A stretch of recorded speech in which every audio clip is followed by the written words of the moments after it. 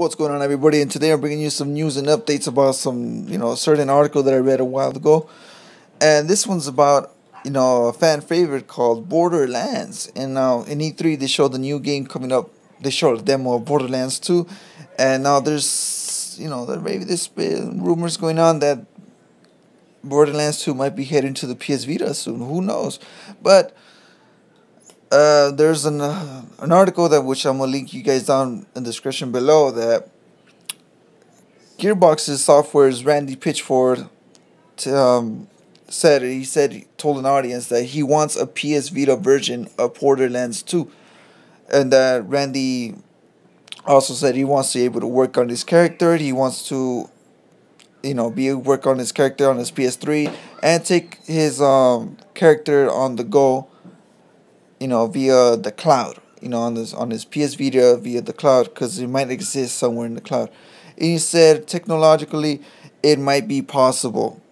That's possible. And not only that, with the recent purchase of Gaikai by Sony, cloud gaming, it might become true. A bunch of these PS3 games, cross-play, like, it might be coming true. You play it on the PS3 and it'll upload the data to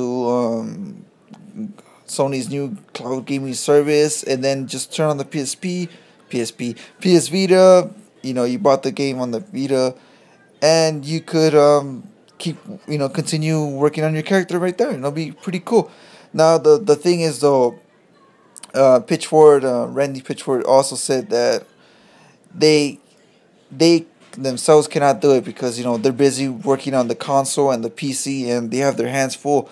But he said that he would love some developers, some really good talented developers, to take their code, their sources, and their content to create it on the PS Vita.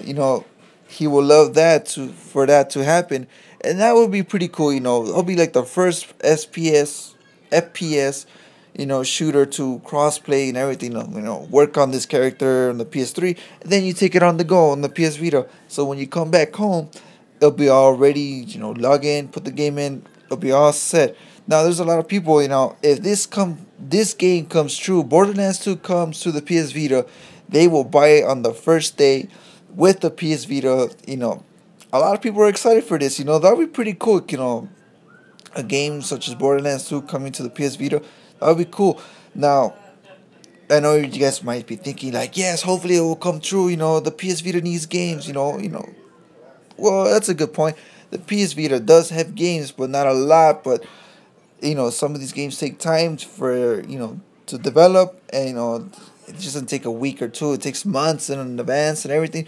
And so we might see a jump of games, PS Vita games, during the holiday season coming at the end of this year or something.